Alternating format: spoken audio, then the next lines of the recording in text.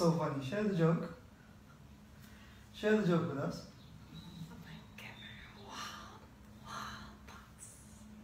Yes, she's mentioned. So I'm just going to recite something different and we'll see how it goes, okay? Ya ma'ashar al-jinn, ya ma'ashar al-jinn, ya ma'ashar al-jinn, jinn, jinn, jinn, jinn. I just want to let you all know that I'm truly sorry about everything. And after speaking to Ustad Moino and my family, I've decided that I want to tell you all the truth. I can confirm that the statement below is the truth. And about Hasanat saying that he was an agnostic. And he coerced me and his other wives into believing that we were agnostics too throughout some parts of our marriage. I'll be clarifying other claims soon. Bismillah, alhamdulillah, assalamu alaikum. How you guys doing? Here on the Deen Show, Shaykh. Karim, Abu Zaid, how you doing? Very good. How you doing? How you been? Alhamdulillah. And we got to my right here, Hey, Mohammed Hijab. Assalamu alaikum. How you doing? How you doing? How you been? I'm good. Have we made the connection here? Sheikh, Abu Karim Zaid, and Mohammed Hijab?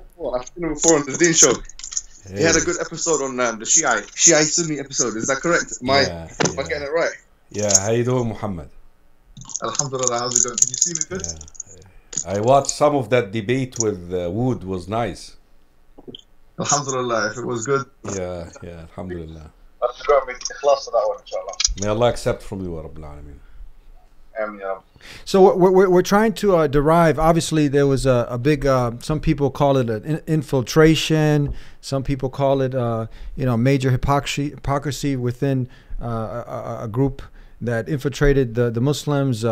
So many different things being turned around. You're actually on the ground. You've spoken a lot about this. We want to kind of analyze it and hopefully derive some benefits so we can go ahead and share some of the things that can benefit the community, not to fall in a lot of these traps again. So what do you think, Shaykh? Should we let Mohammed Hijab kind of bring us up to speed on what's going on? Absolutely. He's this the Deen Show UK. Yeah, fill us in on the ground. Inshallah. So the situation is you had two very famous Instagrammers. Can we mention their names? He's asking. Yeah. Go ahead. Yeah. So one of them was called Hasanat, the other one was called Umm Abdullah. Yeah? And they appeared on Instagram with basically a lot of followers. Like one of them had 500,000 and the other one had, I think, almost 1 million or 800,000 followers. And so obviously, their idea was just to show their life, how they're living their lives. One of them was munaqaba, the other one was multahi, had a beard, and the other one was wearing niqab and things like that. So they were showing their lives and stuff like that. And a bit of their behavior was frivolous, capricious. Some people would tell them off because they were just joking around. There was no serious, kind of flavor to what they were doing. But no one really batted an eyelid in terms of, going down the route of are they infiltrators or anything like that. But then evidence started to emerge that those individuals were actually were doing certain shady things, let's say, right? And there were lots of accusations that were put forward. But at this stage, no one had any solid Shara'i evidence. However, then the situation started to progress and mature, and many witnesses came forward, many udul witnesses, Muslim witnesses with good character that have no reason to lie about the situation, said that this individual has actually apostated from Islam, one of the individuals that was in their relationship, the man, and that he actually got his wife to apostate from Islam as well, that she left Islam. But when they left Islam, they would continue wearing their garments. So, for example, the woman would wear her niqab and so on, and the man would, still continue to recite Quran, and they would continue their services. They were doing ruqya shar'iyya on the people, which is reading Quran on people to get the jinn out and stuff like that. And so what happened was, there was an account, another account, an Instagram account, which was of some woman basically, and there had been some women that knew Abdullah, the woman with the niqab, and how she looked like underneath the niqab, and they said, look, this is the same woman, you know, that is on this account. And on the other account, it was a woman that was going clubbing, nightclubs with other men, doing all kinds of things. So there was that accusation. So how could that be that person? So, and how could that person be someone's muraqaba, but at the same time, and she's married, but at the same time she's with other men in pictures, rappers and famous people going to clubs and these things. So it became a very big fitna. And another layer to this fitna was the fact that they collected 300,000 sterling pounds for Rohingya. And the 300,000 pounds, which to this day we don't know of the charity, because in England we have the Charity Commission, which is the overseeing body which kind of sees all the charities. And the Charity Commission froze the money, them or the government, they froze the money, the 300,000 pounds. Now we don't know which charity, using Just Giving, or one of the fundraising websites, and we don't know what charity they were going to deliver that money with. So the government froze the money in the account. The issues there is that the government actually did refund some of the money of the people, but some people paid zakat with that money, you know, because you know it's a zakatable kind of thing to pay, and so they messed up people's zakat, they messed up people's finances. They took 300,000 pounds, which we don't even know where they put it yet in. They were living double lives, and so recently what happened is we had communications with them and with organisations that were working with them. Though we are independent ourselves, we were kind of undertaking a journalistic capacity, and we spoke to those individuals, and we found that the best way, because the evidence was so heavy, that the girl herself, Umm Abdullah, wanted to own terms, then have us we kind of bring this evidence out to show and expose you and stuff like that. So what happened was that she made the confession in her own terms, and she put this online. So she confessed that they were living double lives. She confessed that he was an atheist and that she was an atheist at one point. She confessed all of those things. Now we're at the stage now where the man himself has not made a confession yet. He's pretending that all of this is maybe it's a conspiracy theory of some sorts. But the witness testimony is there. And what he doesn't know is that we actually saw a video of him making a confession, but it was privately filmed, that he was an atheist at one point. You actually saw the video? Yeah, we saw that. We're not allowed to actually bring that video out, but we saw the video, and we have witness testimony. And his wife confessed. In fact, both of them did, because he had more than one wife. And that's another mas'ala which we don't want to go into, like, you know, how he treated his wives and what kind of relationship he went into. That's not with the public benefit. Can help us with this, inshallah, is number one, the idea of idolizing public figures, right, and people on Instagram and things like that. So that, because a lot of people were affected in terms of iman by this. And number two, in terms of giving your charity and zakat to reputable sources.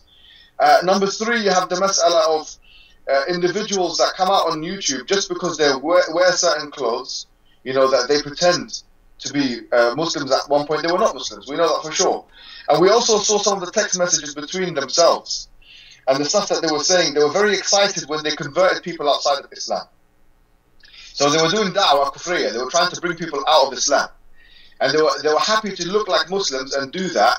And the text messages showed that, you know, what basically one wife was saying to another wife, you know, is she Muslim yet? Yeah, you know, make her disbeliever, make her kafir, you know, and then bring out shubuhat. So they started bringing out shubuhat from different anti-Islamic websites, and they said, okay, well, how can you believe a religion like this? How can you believe a religion like that? And at the end of it, you know, the woman became an atheist. The third wife became an atheist. So they pushed her to become an atheist, and so on and so forth. And that's at least what was communicated in the messages we saw. And so they were happy to see the conversion of Muslims into atheists. And so, and they were happy to do that not just within the circle, but outside as well. So it looked like that there was a concerted effort to destroy Islam from within. And they were playing that game, wearing our clothes, you know, speak and using that infiltration tactic in order to misguide people. And one thing that made me think about a lot was the verses in the Quran about the munafiqun, about all of those verses that Allah does tahdhir, He warns us of the munafiqun, and how the munafiqun are very dangerous individuals, and as a result they'll be given such painful punishment. So that's pretty much the summary of the events. That's very tragic. Man, this like, you can't make this stuff up. This is like, you know. Yeah, that's very sad, but that shows also the naiveness of the Muslim community, that you know, like they say, it takes two to tango. You got the community ready to receive these guys and compliment them, and it's very sad, very sad. Yeah. So Shaykh, where do you hear what's going on now? This is something that, I mean, it surprises so many people out there. Where do you go from here? How do you, what benefits from what you've heard, what benefits can we derive? First of all, this is a phenomenon in the Muslim world.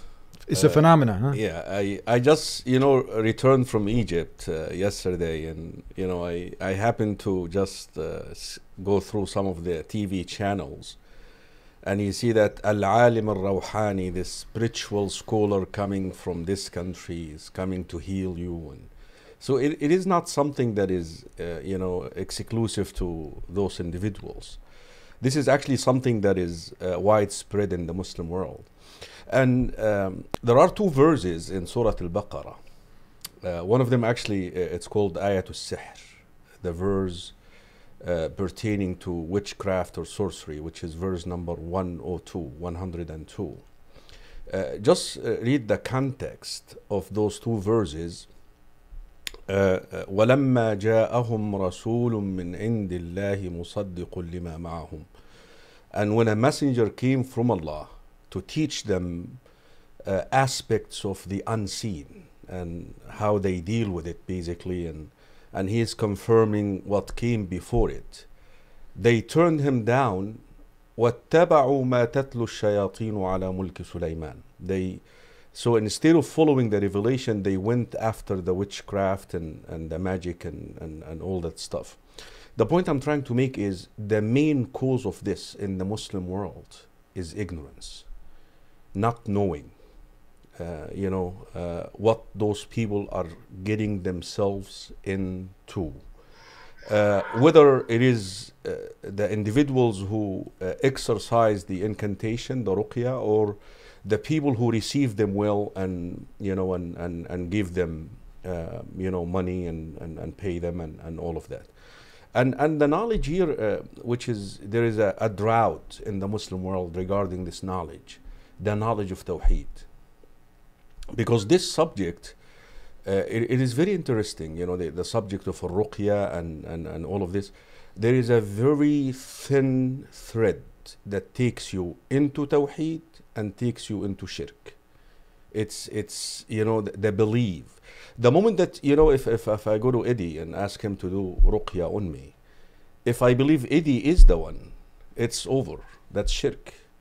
If I believe whatever Eddie says is what will do it, what will cure, is done. It's history.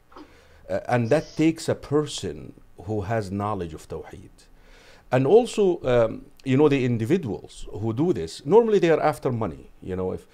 Listen, if those people can do supernatural, miraculous things like speaking to the jinn and all of this, why they are taking your $300 or $100? Why they are after your own money? So those people are after the money and after the status, and that is why they end up, selling out everything that they have for worldly gains, and so forth. How do you now look for someone else? Because I heard, is this correct, Mohammed Hijab, that the individual Hasanat, he actually did a video, a live stream, saying that he's coming out now soon, and just hold your horses. Is that correct? That's right. And in that video, it was quite a creepy video because he was just showing off.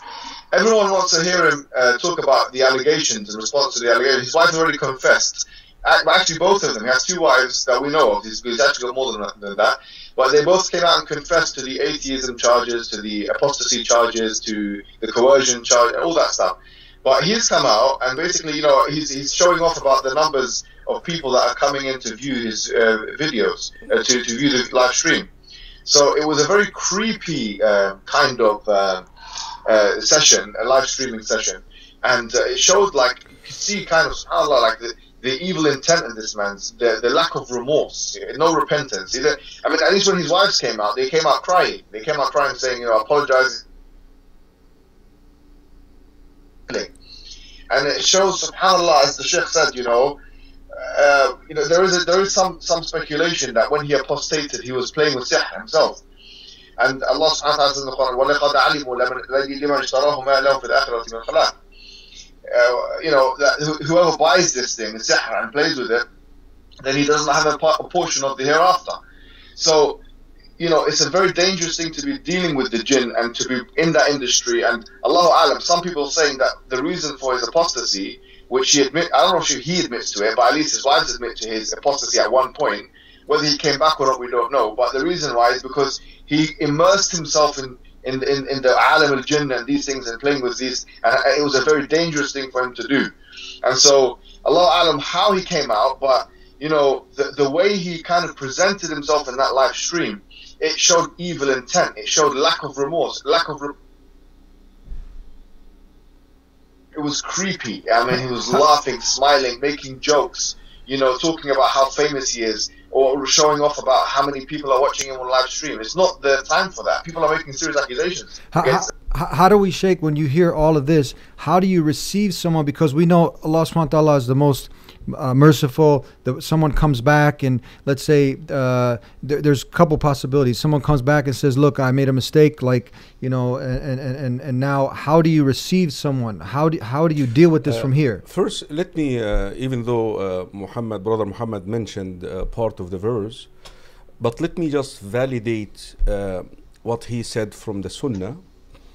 There is an authentic hadith of Sahih Bukhari that one night the Prophet ﷺ was praying tahajjud, and there was a jinni actually who was trying to disturb his serenity and khushu'ah, presence of the heart and mind in the salah. And he actually caught the jinni, and he felt the witness of the tongue in his hand. And he immediately, let the jinni go and released him. And he said, has it been for the invocations and the supplications of my brother Sulaiman, I would have brought the jinni tomorrow in the morning and tied him to one of the pillars of the masjid, and I let the kids in Medina play with him, have a good time with the jinni. So the point here is, what is the supplication of Prophet Sulaiman alayhi salam? Prophet Sulaiman made a supplication in a chapter called Sad, وَهَبْ لِي مُلْكًا لَا يَنْبَغِي لِأَحَدٍ مِّن بَعْدِي إِنَّكَ أَنْتَ الْوَهَابُ. Oh Allah, bestow upon me a dominion, a kingship, power that no one else is entitled after me. And that power is the jinn being subdued to that person, to Prophet Sulaiman alayhi salam. You see, any smart person who is in that field can subdue the jinn to his service. But you need to understand, the price he has to pay is Islam, is Tawheed. He must disbelieve in Allah in action, and actually the jinn would require that person to come up with an act which is really weird, like taking the Quran into the bathroom, like staining the Quran with blood, and we read all of this. So it is possible for individuals, I don't know that individual Hasanat or whoever it is, exactly what he did, but it is possible for people like those to get into that field of sorcery and jinn and using the jinn. But the price they have to pay is they have to disbelieve. The jinn is not going to serve someone without that compromise. The only one whom they served without this compromise was Prophet Sulaiman alayhi salam, because Allah subhanahu wa ta'ala subdued the jinn to him. So this is clear. Now, that's very, very insightful. Yeah, that's very insightful. So the Shaykh, I have a question, Shaykh, if that's okay if I ask. Because one question that I think I wanted to actually get someone to do something on this, and alhamdulillah, that you're here, is about a ruqya shar'iyya itself. Because some people, they think that they must go to a raqi. That's like you said before, you were alluding to it before, that the only way that they can be saved is through the ruqya of a raqi. So what is the prophetic way, the way of the sunnah, that one can just do ruqya to themselves. How does one do ruqya to themselves? Well, let me just, Muhammad, I had a series on YouTube called The World of Jinns and Devils. And somehow is getting some, viewers out there. And a lot of the people, they think because I spoke about the subject, then I'm a good raqi. So they call me from different parts of the country and sometimes the world actually, asking me to do ruqya on them. The first thing that I tell them, that request that you just made, if it is not in the right context, you have excluded yourself from the 70,000, they could be more by the way, who will enter Jannah without reckoning, without punishment.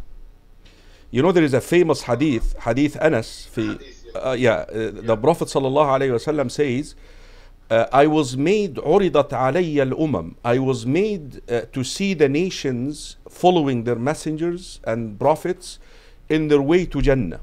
Beautiful hadith, but I just want to get to the point of reference here. Then I saw a huge gathering, Sawadun Azim. I said to Jibreel, this is my ummah. He said, no, those are the followers of Musa, but now at the time of Musa, not the followers of Musa now, the people who followed Musa when Musa was a prophet alayhi salam. Then the Prophet ﷺ said to Jibreel alayhi salam said to the Prophet, look here and look here and look here. This is your ummah. This is your ummah. There are more than that. And with them there are 70,000 who will enter Jannah without punishment, without reckoning. Basically the first delegation of Muslims who will be admitted into Jannah. Subhanallah, the Prophet ﷺ got called in. I know that you know the hadith Hijab, but just for the sake of the viewers to know what we're talking about. It's a good reminder for me as well. Yeah. So the Prophet ﷺ was called in, and then the companions got so much occupied. Who are those people? Because they really wanted to be, amongst them. And look at the humility and the humbleness of that generation, that blessed generation. They excluded themselves. They actually started saying, those are the people probably who are born into Islam, never experienced shirk like us. We came from shirk into Islam. So the Prophet ﷺ returned and he asked them, what are you discussing? And they said, we're trying to figure out who are those 70,000 Ya Rasulullah who will enter Jannah without reckoning and without punishment. He mentioned 4 things. Number 1, هم الذين لا يسترقون ولا يتطيرون. I'll translate this. ولا يكتوون وعلى ربهم يتوكلون. Basically those who have 100% tawakkul, reliance upon Allah subhanahu wa ta'ala. Now sometimes seeking the ruqya, يسترقون here, if you actually analyze this hadith, we read في Sahih al-Bukhari, Aisha herself says that when the Prophet would go to sleep, he would read the ruqya on himself. He would recite قل هو الله أحد قل أعوذ برب الفلق قل أعوذ برب الناس. Look at this now. And when he would get ill, sick, he would ask me to recite the ruqya on him. So how do you reconcile the two here? You see, when you call that Shaykh and tell Shaykh, you do the ruqya right there, then you're having already some sort of believe that this person can benefit and harm. It has nothing to do anymore with Allah subhanahu wa ta'ala.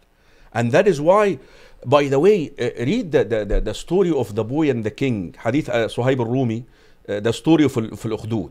What this boy, this boy, after he killed the boy, when he killed the animal and he started receiving this reputation. Imagine like these guys who have this YouTube and Instagram, like he said, 500,000 and all that. I mean, his name circulated around the kingdom that this guy cures.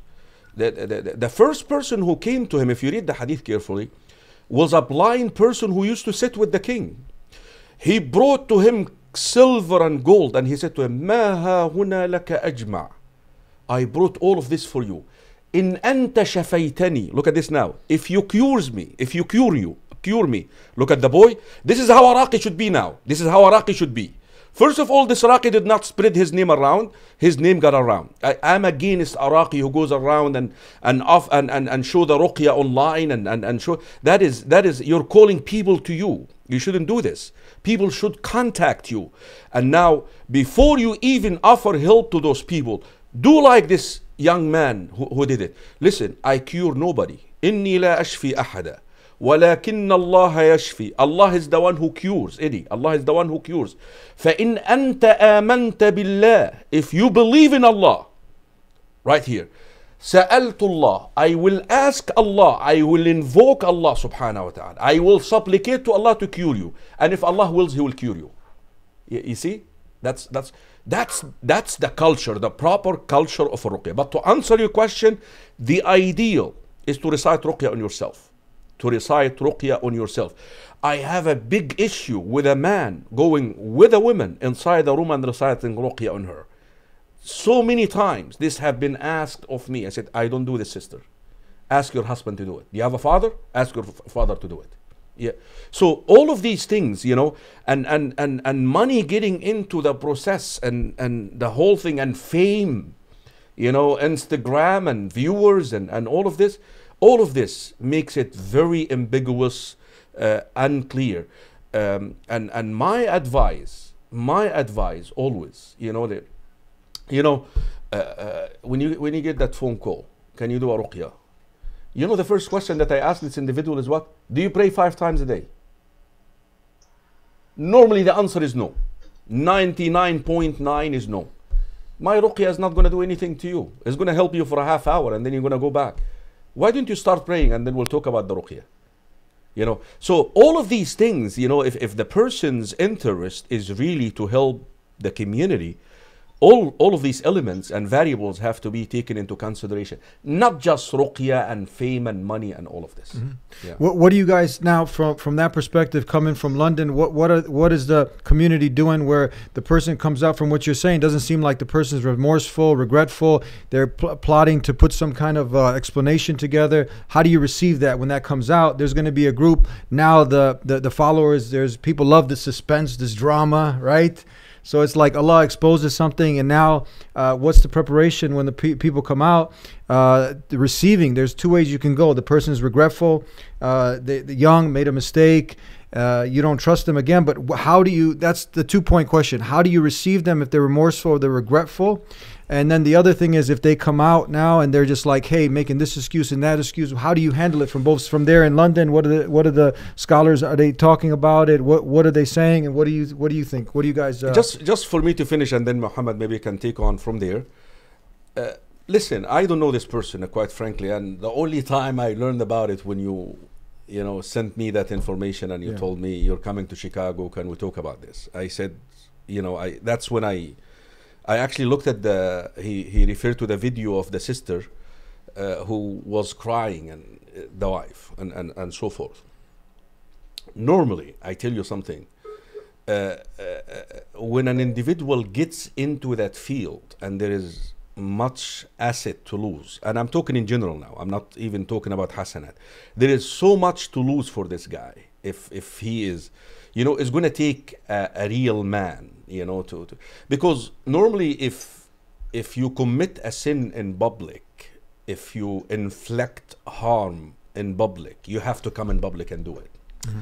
You see, that remorse and repentance between you and Allah only applies to somebody who committed a sin in a closed room without, you know, this thing is famous now, so he's going to have to come out and if he wants to.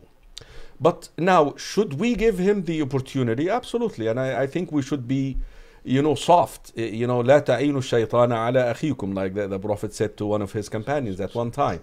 Do not help the jinn. He's already into the jinn, you know, business of the jinn. Don't help the jinn against the guy.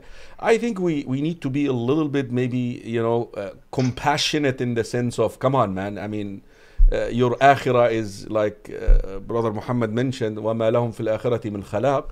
Your akhirah is at stake here. Come on, let's help you here with, you know, I think we need to open that and wait and see what will happen. Your comments on it?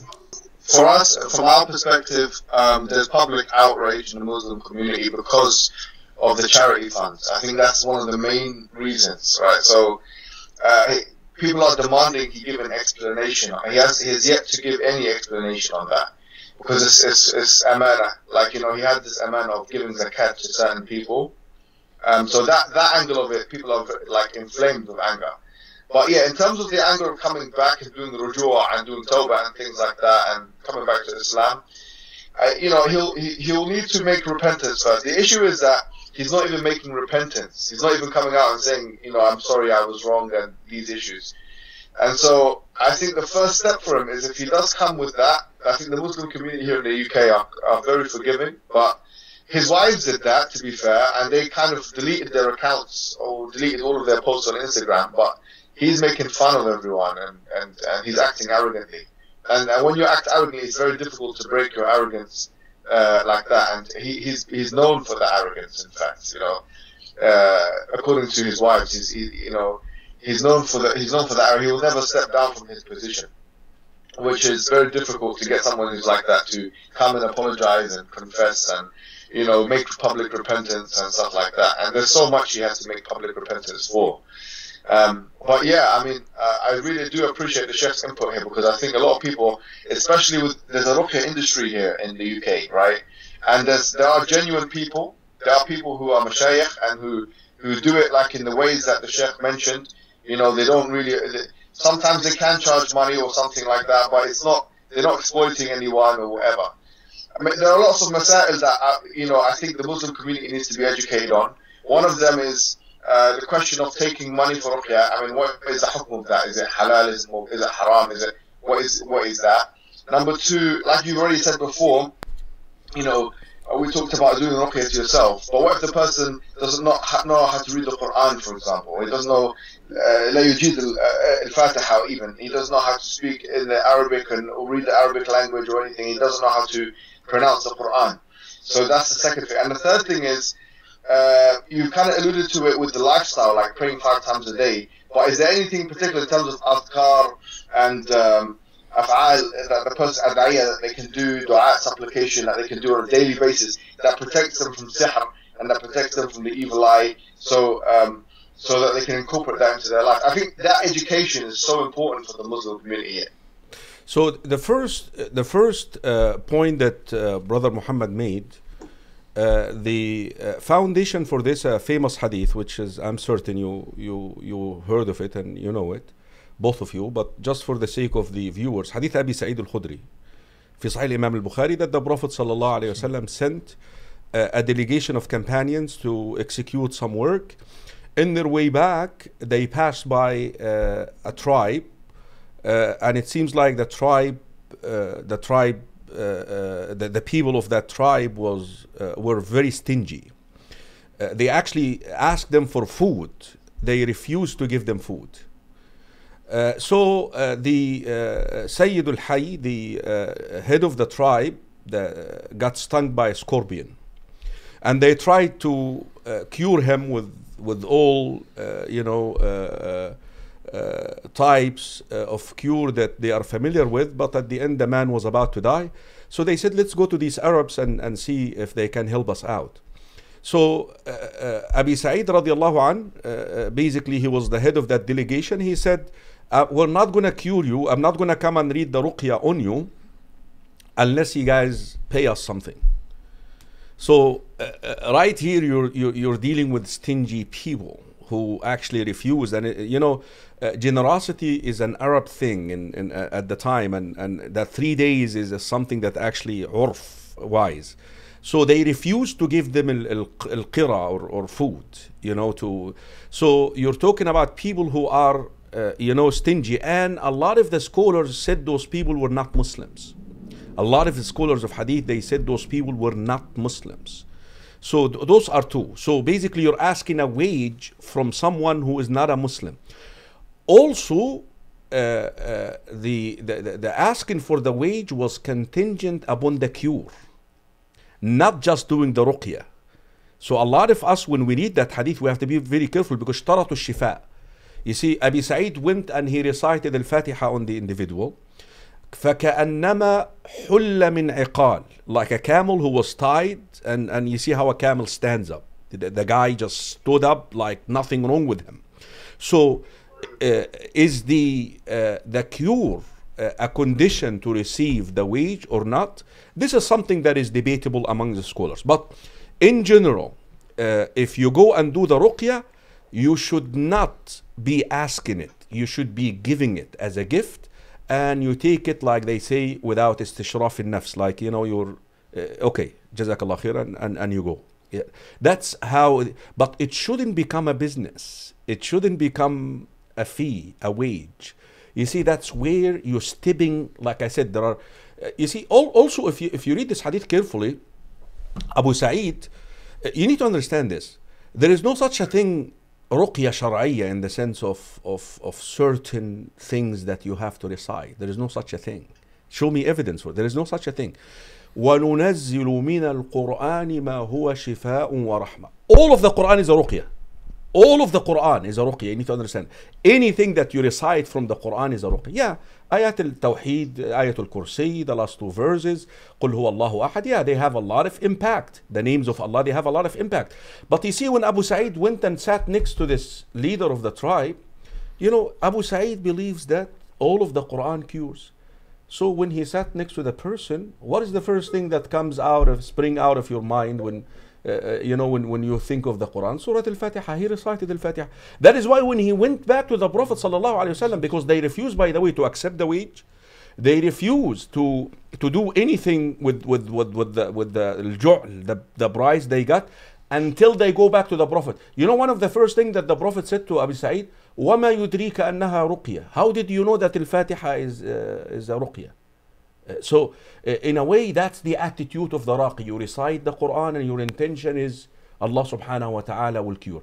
So Shahid, to answer the question in brief here, it is permissible. But I shouldn't make, and what if somebody is unable to pay? Will you, refrain from helping the Muslim? And it shouldn't become a business. It shouldn't become of that nature. Yes, absolutely. If somebody is unable to recite the ruqya on themselves, yeah, they can go ahead and ask another person. But be careful when you ask another person. And it's really going to take the other person. If the person doesn't know to begin with how to recite the ruqya, you think they know about Tawheed? They know about who Allah is? They know what shirk is? You know, they don't know. Rasul sallallahu alaihi wasallam said to Malik al-Ashja'i, اعرضوا علي رقاكم فإن منها الشرك. Present your ruqya to me. What are you reciting exactly? So if the person doesn't know how to recite the ruqya on themselves, do you think they know Tawheed? Now it's going to take the raqi now. What is your issue? Okay, do you believe in Allah? You see, and that is why it's a condition for that raqi actually to verify that person. Why are you approaching me? You think I have some divinity about me here now, or what? What it is? You see, this is what led Muslims astray. من أوسع أودية الباطل الغلو في الأفاضل. One of the gates to misguidance, that you start praising, and I don't know what's the word here. You're giving the people, oh, this guy, he does it. That's very dangerous. Extreme adulation. Yes, ideology. Turning somebody into an idol. Yeah. Now it's going to take that person to stop this. And I'll share with you a story, if you allow me. في Sahih Imam Muslim, the Prophet sallallahu alaihi wasallam said, Anas is the narrator of the hadith. رب أشعث أغبر مدذوط امرين مدفوع بالأبواب. Maybe somebody who is disheveled, dusted. دوط امرين, wearing two old garments. مدفوع بالأبواب, when he knocks on the door of knock, knock, knock, open, get out of here. Who's this guy? He's basically insignificant, yeah. But imagine this. لو أقسم على الله لأبره. But if he takes an oath on Allah, Allah will fulfill his oath. Imagine this. Oh Allah, I'm taking an oath on you that you give Eddie, Jannah. Ya Rab. Imagine, Allah will fulfill that person's oath because of his status. Imagine this. That's a karama. That's, The Prophet ﷺ in this hadith, he named the brother, half brother of Anas. His name is Al-Bara.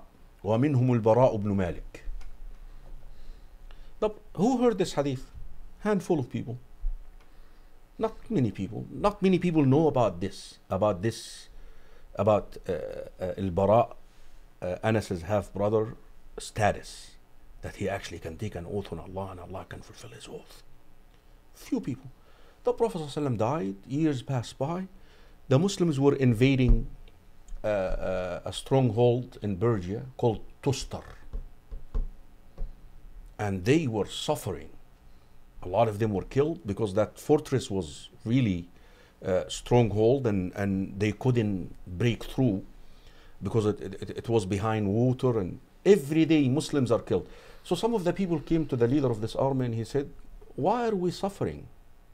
We have this man in our army. If he makes dua, if he calls upon Allah, I heard the Prophet saying about him, this about him, we're going to break through. So the leader of the army called upon Al-Bara, said, come here, Al-Bara, why don't you make dua for us? You see us getting killed every day. He said, no, I'm not going to do it. He refused to do it.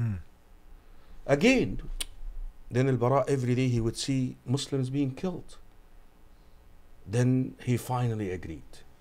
He said, okay, I'm going to do it. Look, the dua that he made, oh Allah, I'm taking an oath on you that you show us the back of our enemies tomorrow, and I die as a shaheed. I go. Why? Because the people of the army now, instead of relying upon Allah, they're going to go to who? It's too much now. You know, so individuals like those, they must have strong tawheed. The same exact thing, you know, and he actually died. When you reach that status, that you're able to cure people like this, your level of tawheed has to what? To grow up and be careful. Because you don't want to become a taghut. Who is a taghut? Someone who is worshipped beside Allah while he wants that. Wanting that. You know, take for example the same exact scenario in the story of Uwais al-Qarni. Imagine the Prophet ﷺ, if you look at the credential of Umar ibn al-Khattab radiallahu anhu, you know, Umar was asked to check every season of Hajj and look for a man coming from Yemen whose name is Uwais. Yeah. He's back. So I couldn't hear for a bit there. Yeah. The sound cut off. Yeah, we were right in the middle of a story he's narrating regarding. Can you share it with him quickly? Go ahead. Well, I was telling the story of Al-Bara ibn Malik. You know, again, like I go back to this principle. You see, if you're dealing with somebody, Mohammed, who doesn't know how to recite the ruqya, you know, then it's going to take you as a raqi to draw the boundary, to draw the boundary, because you don't want the people basically to rely upon you instead of Allah subhanahu wa ta'ala. And I was sharing with brother Eddie and the viewers the story of Al-Bara ibn Malik. One day the Prophet ﷺ mentioned that if there is somebody, if he takes an oath on Allah who's insignificant looking, رب أشعث أغبر ذو طمرين مدفوع بالأبواب لو أقسم على الله لأبر, and one of them is Al-Bara ibn Malik, the half brother of Anas. The Prophet died. Only handful of people heard this hadith. Only handful of people know this about Al-Bara. The Prophet ﷺ died years, something like that, 24 after Hijrah. The Muslims were trying to break into one of the strongholds in Persia, and every day they are getting killed. For 6 months they've been trying to go through.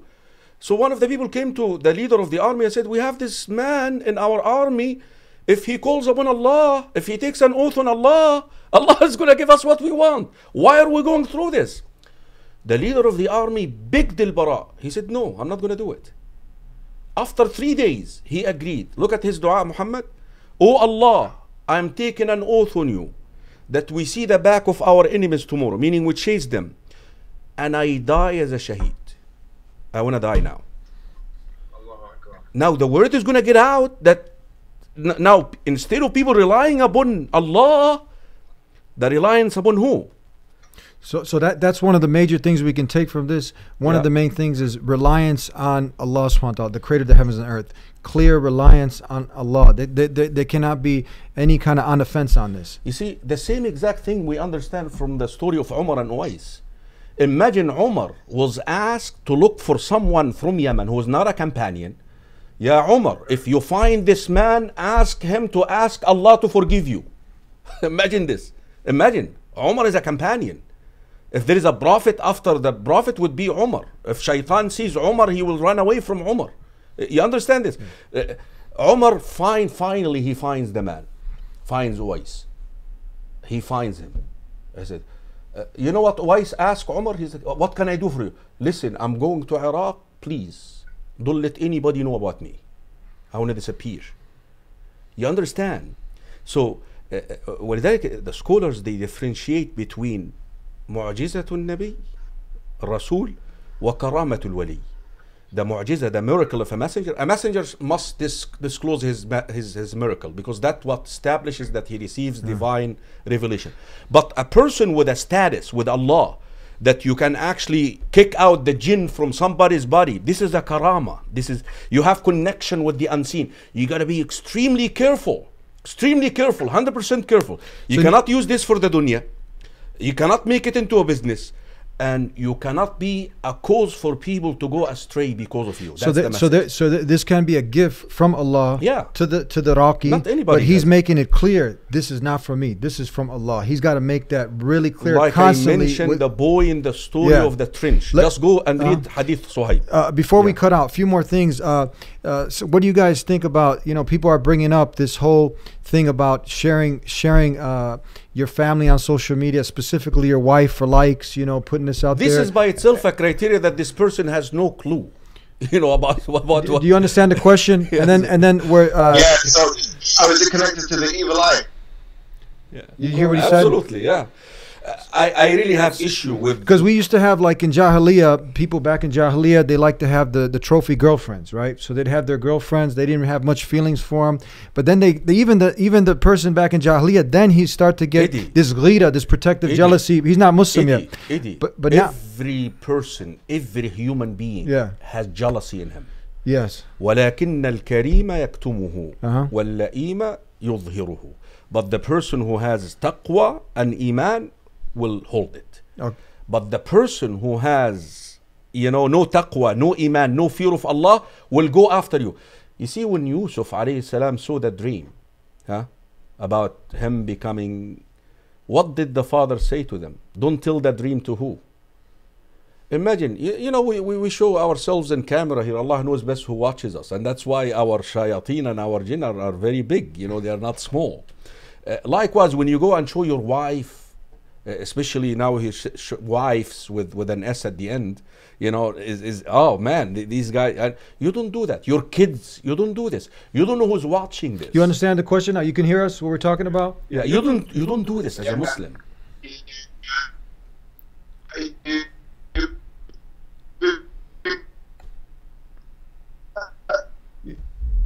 Go ahead, repeat, you're breaking up? Yeah, a little bit, just a little bit. You were cutting up a little bit. I hear the question. We hear you now. Now you can hear. Repeat. Yeah. So, hello? Yeah, we were talking about we're talking about putting your family out there on display for likes.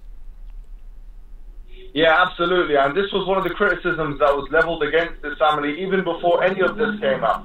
And because, you know, it seemed a little bit weird, and it invited the evil eye, and that's what the people were saying to them even before this controversy started. And and some people nowadays, we have this movement within, you know, the UK and other places in the world where people are denying the evil eye. You know, they're denying the fact that envy can happen. They're denying even al-iltibas al-jinni or jinn possession. They deny these aspects. Then they're denying the Quran and Sunnah. Simply. Yeah, we have people that are doing denial of the Quran and Sunnah. They're denying these things, and so that they can live a life of desires, and so that they can show their families. And there's a problem as well, I believe, that's connected to social media, especially, which is to do with the ghira of the man, like the protective jealousy, like that has become something trivial now in liberal society, where people don't care. This ghira thing has become outdated. Like, you know, ghira is seen as against equality, in fact, from a feministic perspective.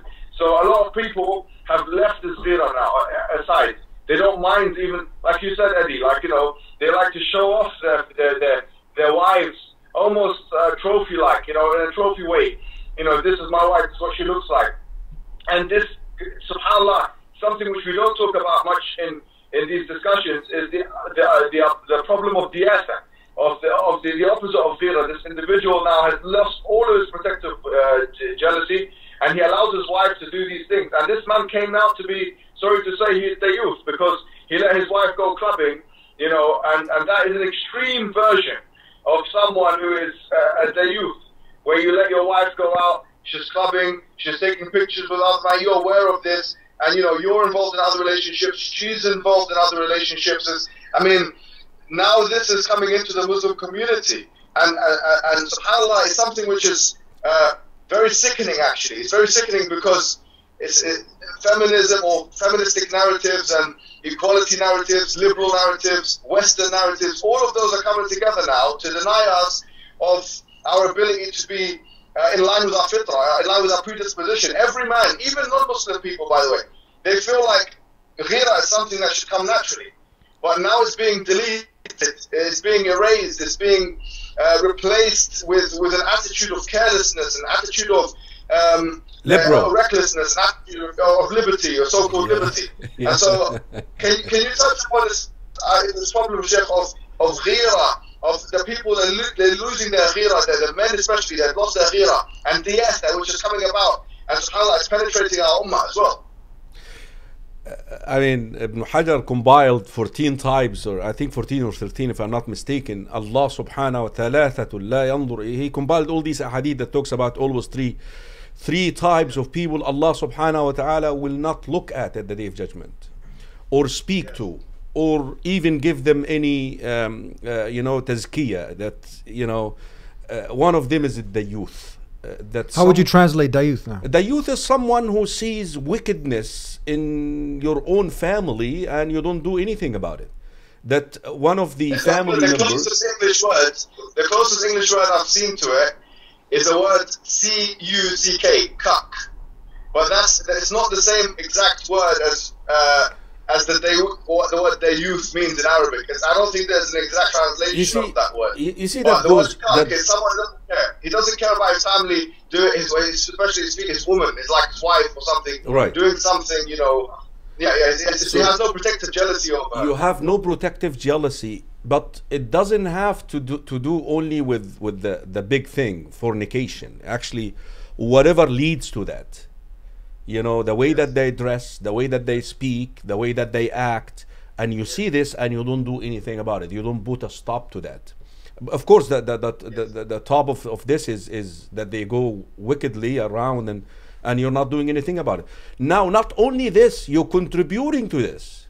You're making a show of your family. You know, that adds to diyatha, that you yourself not only allowing it in your small circle, rather you're letting it be out there in a social media outlet or in an Instagram or whatever it is, you know.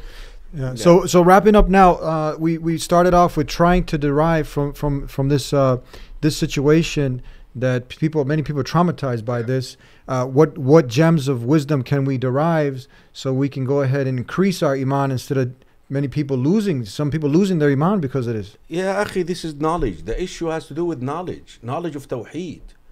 You see, the moment that you believe that there is someone out there who can benefit you without Allah's permission, can cause harm to come upon you without Allah's permission, forget it. Your tawheed is gone. Yeah. Your tawheed is gone. And that's why go and study tawheed, especially tawheed al-rububiyyah. Yeah. That any harm, any benefit, Allah subhanahu wa ta'ala is the source of this. Yeah. Not other people. You know, if Allah permits harm to come into you or upon you, is for a reason. Yeah. You know, is for something that you done wrong. You go back and study tawheed. The subject has to do with tawheed. Yeah. And the knowledge of Tawheed, unfortunately, in the Muslim Ummah, there is a drought. Very few people talk about it. Yeah. Yeah. I'll mention a couple of things, and then Mohammed, you can finish it off. What comes to my mind is that the learned person is how the Prophet ﷺ talked about is 1,000 times heavier on the shaitan. Yeah. So it goes back with knowledge. Another thing, the hadith where the Prophet ﷺ had talked about that a person will do the deeds of the people of Jannah all the way to the end. I'm paraphrasing, and then it'll overtake him, and then the person pretty much be exposed. Can we relate that to this situation? That what's perceived on the outside, where someone reciting Quran and everything, it looks good, niqab, but then they're doing these deeds that you think they're going to get you to Jannah. Then all of a sudden, boom, things get unfolded, and you're like, wow, this is like the infiltration of shaitan at the highest level. And this makes me just increase in like, man, this can happen to any of it. We have to be vigilant in our adhkar. We have to be vigilant to make sure that this is not a joke, man. This is like, shaitan is real. This stuff is happening, man. This is like, you got to take your deen serious. You cannot miss a prayer. Be under wudu. Take it to the next level all the time. Make sure you're protecting your family. Don't take it as a joke. You see, this is real. You got people on the inside. They can have niqab, they can have hijab, all these things. But if you don't have the knowledge, like you were saying, reliance on Allah, you're going to get taken for a ride. Absolutely. By a raqi, by this key, by that G. You're going to be taken all over. And you're going to end up in the club thinking you're kicking it, but you're actually getting toward the hellfire. Look at the worst fitna that will occur in the face of this earth. What is the worst fitna? The Dajjal. Dajjal. Yeah. Imagine some guy, his creation is defective, in the sense he has defect. Imagine one of his eyes is done, and he claims that he's Allah. And people are going to believe him. Subhanallah. I mean, you can. I mean, so Mohammed, what are you closing up now? Finishing off, what do you think we could take away? For the youth, for people who are idolizing these people, and now what are you seeing? Your foresight, your advice. For me, it's just like not connecting yourself with anybody. The statement of Ibn Mas'ud rings a bell, or kind of comes to mind with this discussion, when he said that if you're going to be muqtadiyan, if you're going to follow someone, do so with man qad mat, whoever had died. The alive one, fitna can happen to them. So every single person who's alive, we're not sure of their status. I mean, we could all be in a situation where we lose our faith. That's the reality of it. And we're not saying that we don't have this belief where we're guaranteed faith. That's why we ask Allah 17 times a day at least to guide us to the straight path. So, and there's many ad'iyah in the Quran, رَبَّنَا لَا تُزِغْ قُلُوبَنَا بَعْدَ إِذْ هَدَيْتَنَا وَهَبْ لَنَا مِن لَدُنْكَ رَحْمَةً, as it says in Surah Al-Imran. Allah, do not misguide our hearts after you have guided us, and bring forward to us, mercy, and so on. These are the ad'iyah, the supplications, which I would recommend everyone make regularly, because we don't know. When you see people at that kind of level with such influence, apostating and going from one extreme to another, should make us all worried about our own faith. And so, for me, the advice is, number one, it's beautiful what the Shaykh said. It's the best advice anyone can give on any mas'ala, which is to learn the deen. It's the most important thing, and Tawheed is the most important thing of the religion. There's nothing better advice that can be given after that. But number two is, by extension, don't connect your heart with anybody that's alive, because at the end of the day, we don't know what's going to happen to them. And if we want to connect ourselves to someone, then the best person to connect ourselves with, after Allah subhanahu wa ta'ala, obviously as our Lord, as a human being, the best person is Rasulullah sallallahu alaihi wasallam. قُلْ إِن كُنْتُمْ تُحِبُّونَ اللَّهَ فَاتَّبِعُونِي يَحْبِبُكُمُ اللَّهُ. So following the sunnah of the Prophet Muhammad sallallahu alaihi wasallam, Allah says in the Quran, if you love Allah, then follow me, and Allah will love you back. And number three also is the idea of, like you said, and this was mentioned many times in this discussion, idolizing people, giving them overpraising. It destroys them. Everyone overpraising someone, relying on them, and these things. And the reality is, as Abu Bakr said in his famous athar, may Allah forgive you for what you don't know about me. So there's things we don't know, like people praise us because they want someone to follow. That's the nature of human beings. But if you want to have someone to follow the sunnah of Rasulullah sallallahu alaihi wasallam and the people who came after him. The Prophet said that the best people are my people, i.e. the Sahaba, then the generation after that, generation after that. So you have the Prophets, then you have the Sahaba. So you should follow that order. Everyone has to follow that order, because when you follow that order, you're protecting your heart from being destroyed and your soul from being corrupt. So that's my final advice, inshallah. Thank you very much. Thank you very much for joining us and on this episode, bringing us up to speed. Inshallah, we can all take from this, the viewers, and inshallah implement these things in our lives. Hope to see you soon, my brother. Mohammed Hijab. Jazakumullah khairan. Ameen wa yak. Assalamu alaikum wa rahmatullah. Shukran, Shaykh. Jazakumullah khairan, Shaykh, as well. Alaikum assalam wa barakatuh. That's it. Closing up, Shay. We got to go. Yes. We got to go. Jum'ah. Yeah, thank you guys for tuning in here to the Deen Show. Take that advice. Make sure reliance on Allah, the creator of the heavens and the earth. Get to know your deen, live your deen, and know that shaitan is for real and he's always on the attack. But make sure you have reliance on your creator. Get to know this deen. It's so important. Don't take it as a joke. We'll see you next time. We'll see you here every week, inshallah, God willing. Until then, peace be with you. Assalamu alaikum.